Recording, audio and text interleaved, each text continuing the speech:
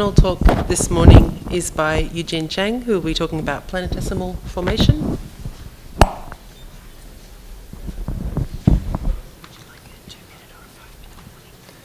I'll take 2 minutes.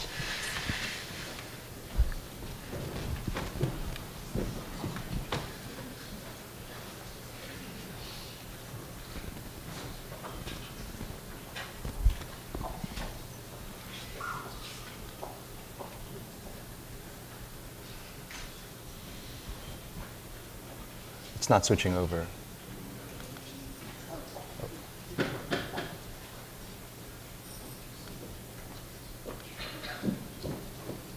Oh, I got it. Thanks. Okay, well, thanks very much for the opportunity to give a talk. In any course in introductory astronomy, a popular subject is tidal disruption. In the context of black holes, this is called spaghettification. But of course, one can always go in the opposite direction, and this is the hope of gravitational instability as a way to form stars or planets, or maybe even planetesimals. The hope is that you can take a collection of spaghettified dust particles whose sizes may be whose individual sizes may be no larger than a centimeter, and somehow glom them together into regions so dense that they can gravitationally collapse and form the first generation planetesimals, whose sizes may be upwards of several kilometers. I always prefer to go this way than to go that way. It doesn't matter which way you're going, though. A useful density to compare against is the Roche density, the density required to resist tidal shear. And it's simply estimated. It's the mass of the central object that's trying to tear you to ribbons, solar mass divided by the distance to that object cubed. So you take a solar mass divided by a few AU cubed, and you find that the Roche density is orders of magnitude above the densities that are usually talked about by theorists and observers. So just for reference, the minimum mass solar nebula falls short of Roche by some 2 orders of magnitude, and that's just for gas. The situation for dust is even worse. The dust-to-gas ratio has to increase not by 2 orders of magnitude, but by 4 from its starting value, from its diffuse ISM value of 10 to the minus 2. So this talk is a progress report on how we might possibly achieve these incredibly dusty conditions approaching Roche. And just for fun, you can estimate for yourself, try to decide for yourself, or identify for yourself the sorts of, what sort of the dustiest conditions you can think of, right? Smoke-filled room, violent Saharan dust storm. What are the dust-to-gas ratios that you can think of here on the Earth and compare it against this value? And I leave that as an exercise for the audience. Here's one way to do it. I think it's quite a promising way. It's called the streaming instability. 2-fluid instability. You take gas and you take dust. The gas drags on the dust back reacts and drags on the gas. So you take these 2 frictionally coupled fluids in a disk, and this is what Eugene and Goodman did to discover the streaming instability. You write down a dispersion relation for disturbances in that 2-fluid system, and you always find a growing mode, a mode that tries to concentrate the dust particles relative to the gas. It has nothing to do with self-gravity and everything to do with friction. So it's an aerodynamic clumping mechanism. And it's quite powerful. Here in this shearing box simulation, you find that, you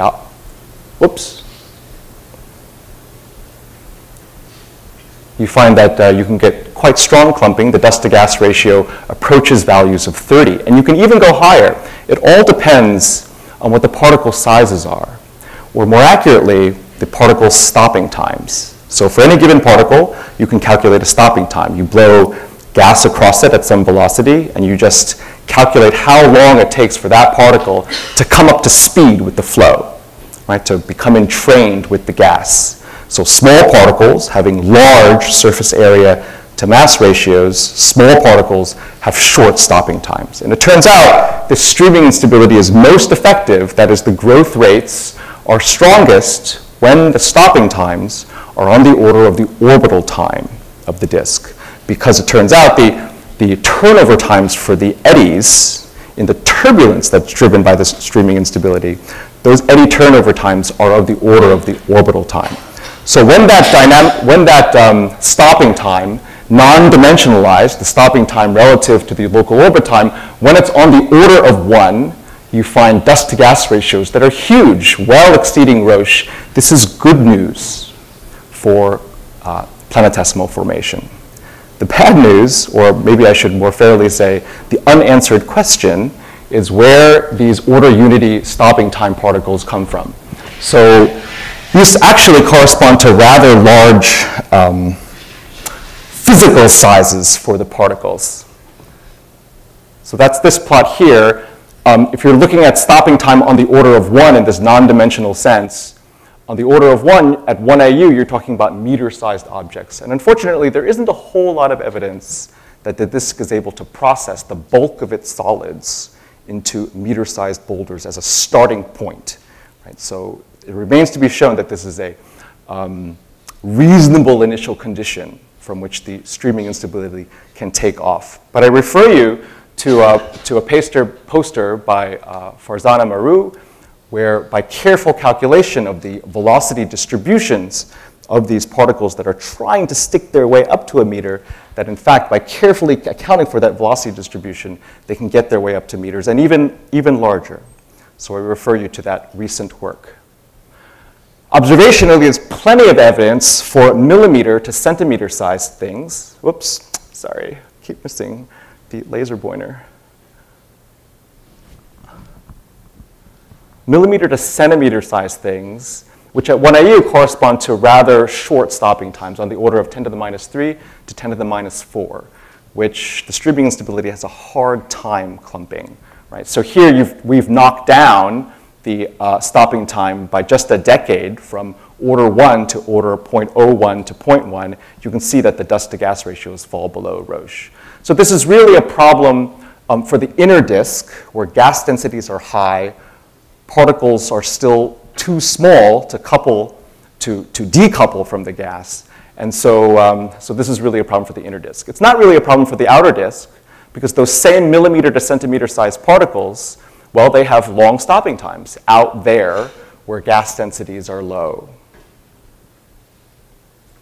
I should also point out, right, this whole idea of trying to concentrate the particles, it's using the turbulence to concentrate particles further. Here, this turbulence is driven by the streaming instability, but you can replace it with your favorite instability. For example, the MRI can also be used to concentrate particles in the fluctuations.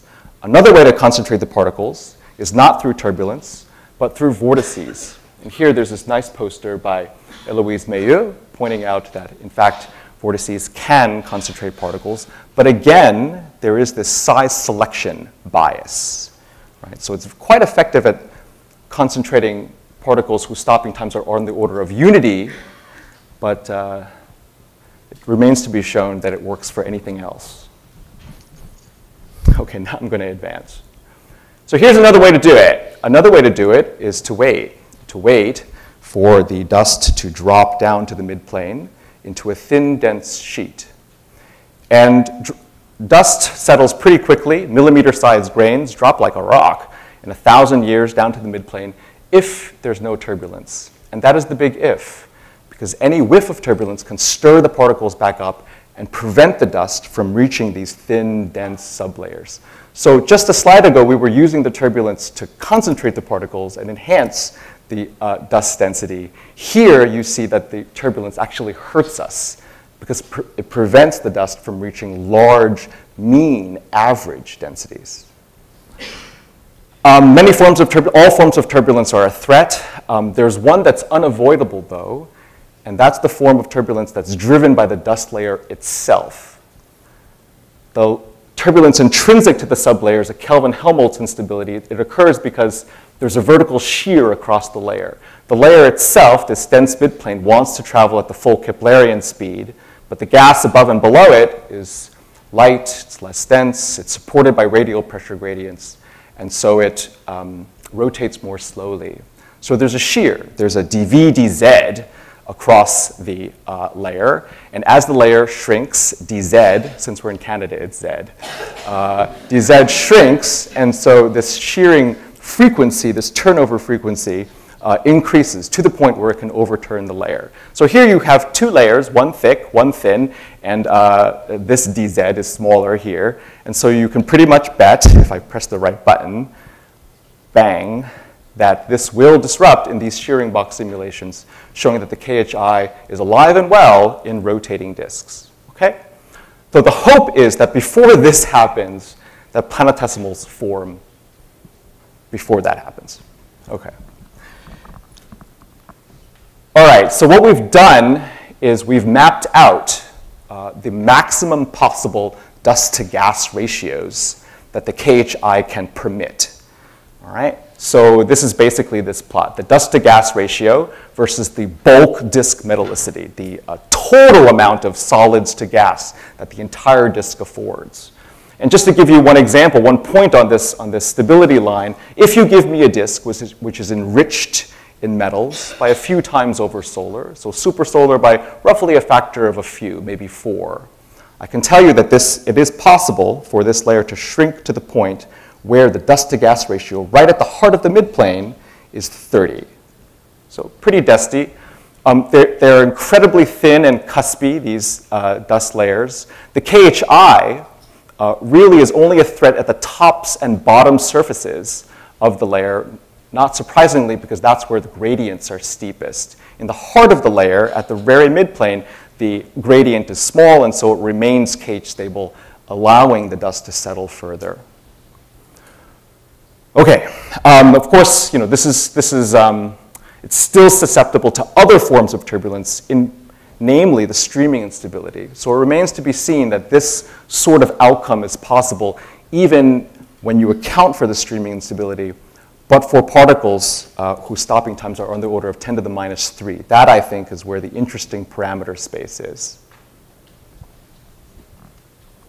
One thing we've learned in the last year is that even if you reach Roche density, the game is not over yet. You still have a ways to go. In fact, even if this dust-gas mixture, by hook or by crook, I don't care how you do it, if you achieve Roche density, it is not true that it just collapses dynamically on a free-fall time scale. The layer itself does not just collapse as a whole. It's because it's held up by gas pressure. You take these, at least the biggest clumps are, these big clumps of dust and gas intermixed. If the clump is so big that its sound crossing time, L over C, the sound crossing time across the clump is long compared to the individual particle stopping time. If that's the case, then naturally the dust is well coupled to the gas. You should really think of it like a suspension, like milk. And the sound speed in milk is slower than that in water because of all the heavy milk particles that are embedded in it. So too, the effective sound speed in this dust-gas suspension is lower because of the added weight from all those solids. So the sound speed is lower. You might think, oh, well, that's good. That's the right sign for you to be genes unstable. You want the sound crossing time to be long. And even though the sound crossing time is long compared to the individual particle stopping time, it is still orders of magnitude shorter than the free fall time, right, at Roche density. So you have this somewhat surprising, to me, outcome that these big Roche density suspensions, you've hit the Roche density, congratulations, but you're still held up by gas pressure. You're still gene stable, thanks. Okay? That's the bad news. The good news is that you can always look for clumps that are smaller. So, clumps so small that that effective sound crossing time is short compared to the individual particle stopping time. And then there's no self-consistent regime in which you can treat it as one fluid. Two fluids really are decoupled. And in that case, you lose pressure support. That's the good news. You're now genes unstable. The particles start to fall into one another. But the good news is not great. And it's not great because even though you are collapsing at this point, it's still quite a slow collapse because you're held back by gas drag, not by pressure, but by drag. So these particles, they don't free fall at their full free fall velocities. They very quickly attain terminal velocities, right? So the collapse times are not measured in ones of dynamical time, they're measured in thousands of dynamical times, which is still short compared to the disk lifetime, but is long compared to possible eddy turnover times of any turbulence which may or may not be present. Okay, so this is just one example of what's called secular gravitational instability. What do you get when you combine self-gravity with friction? What you get is collapse, but it's very slow. It's slowed down by all the gas that's in the way. Here's just one expression of that in this recent paper by Andrew Eugene. He's plotting here for millimeter-sized particles, for example, the maximum alphas, the maximum turbulence parameters, the maximum particle diffusivities that the system can tolerate for collapse to happen. These maximum tolerable alphas are not very large, right? 10 to the minus 7 at a few AU. So that's the concern, is that there might be some turbulence which screws up the whole thing. And this remains a concern. So here's my last slide, just an outlook for the future. Secular GI, dissipative GI. Here, secular means dissipative, including friction, energy dissipative processes. What do you get when you combine self-gravity with friction? What you get is slow collapse, slowed by gas drag. It's been worked out in 2D. It'd be interesting to see what happens in 3D. That is, can we somehow accelerate secular GI in vertically settled disks? What is the nonlinear development of secular GI? Can you stick your way up to these marginally coupled bodies, which are so wonderful for the streaming instability? How thin is thin? Can you settle down to these thin dust layers that I've talked about, even when tau s is as small as 10 to the minus 3? The streaming instability, you can't get rid of it, but it is weakened by these small stopping times. The question is it weak enough for these dust layers to thin out? And maybe I'll end here with this final question. How dead is dead? All of this is supposed to happen in disks that are, it's better to happen, it works best if there's no external source of turbulence. And so in these magnetically inactive zones, these magnetically dead zones that people talk about, really how large are the alpha parameters right at the midplane? This, I think, is an important question. And I'll stop there.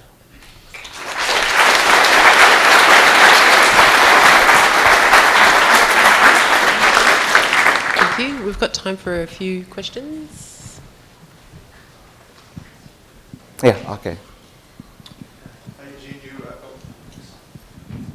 You showed that was a pretty interesting result. You showed where, even when you get, moderately gravitationally bound things, they won't necessarily collapse. But I'm wondering if it's, truly all hope is lost. Have you worked out how much a particle can grow itself before, turbulence redistributes that material into a non-clumped fashion again? Can you actually, clump things to allow them to grow a little bit each time, such that eventually you do finally reach a stage where they can then collapse under the next turbulent bump they find? Yeah, so that's an interesting question. You're talking about particle growth, particle-particle collisions. For them to be important, you'd have to, operate on these sorts of time scales, right? So thousands of dynamical times. So the question is, how many particle collisions could you suffer in that time? It's possible, you could work it out. The hope would be that you can stick your way up to even larger things within that time, and they would achieve larger terminal velocities, and that would just accelerate the whole process. So yes, that is an interesting direction. So I would dispute your statement that the Kelvin-Helmholtz instability is inevitable. That only holds if you assume the magnetic field to vanish. And the magnetic field has an inverted role if you take it in a realistic form relative to the tradition for the last decades, where the role of the magnetic field has been to inject magnetorotational instability. But that only happens if you have essentially zero average field. And through the last year, since last October or so, a number of papers have come out pointing out that if you have an average background field, it tends to suppress the MRI. And therefore, the consequence of a magnetic field is to suppress turbulence rather than to stimulate it. No, yes, I appreciate that. It is true you can suppress the Kelvin-Helmholtz instability if the field is strong enough. You can use the tension to keep the parcels from exchanging one another in altitude. That's possible. You need a pretty strong field, and the main concern I have with that way of stabilizing the flow is non-ideal MHD effects, right? There's dust. These layers are incredibly dust-rich. This is a question I had actually for your talk. What are the fractional ionizations? Here, in these midplanes, they're tiny. That's exactly what our collaborators at the Minnesota National Academy is working on. To actually do a kinetic study with ballistic ionization rates and so on. I think ohmic dissipation will kill you down at the midplane, is my short answer. So for that reason, I'm not worried about magnetic fields in this context. Okay, and there's one last super duper quick question up the back. Actually, just more of a comment. One of the things that the large-scale exoplanet surveys have told us now is that we see planets not only around metal-rich stars and solar metallicity stars, but also metal-poor stars, stars with heavy elements abundances several times less than the Sun, and also among low-mass stars, M dwarfs, whose disks may be significantly less massive. That we're less sure about. So any viable planet formation theory not only has to function for sort of the nominal or even the optimal cases, but these, what one might call extreme cases where you're really deprived of solids. I have two, yeah, sure. I have two comments to that. One is, one needs to distinguish between the host star metallicity and the disk metallicity, right? And the disk metallicity that I'm referring to here that's important for this problem is the local disk metallicity, not averaged over the entire disk even, but just averaged in height. And there can be relative drift processes where the dust drifts relative to the gas. Sean Andrews yesterday showed evidence for that, right, where the dust disks are systematically smaller than the gas disks, telling us that in the inner portions of these disks, the metallicity can be supersolar. So you need to distinguish between the disk metallicity in this local, very local sense from the star metallicity. And those two things could be completely different. I guess the second comment I would add is that there are correlations between planet frequency and even host star metallicity. So yes, there are planets around low metallicity stars, but the trend is that high stellar metallicity does favor planet occurrence. So the sign, at least, is right. Okay, can you please join me in thanking Eugene again?